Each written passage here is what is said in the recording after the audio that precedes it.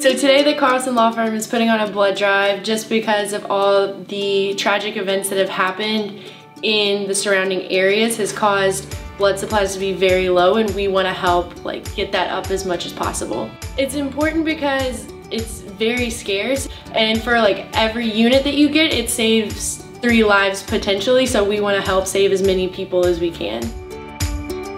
Baylor Scott and White is out in our parking lot right now. They came in, they set up inside to register people, and then people go outside and get their blood taken, medical history, all that fun stuff, and then they get blood and get their snacks.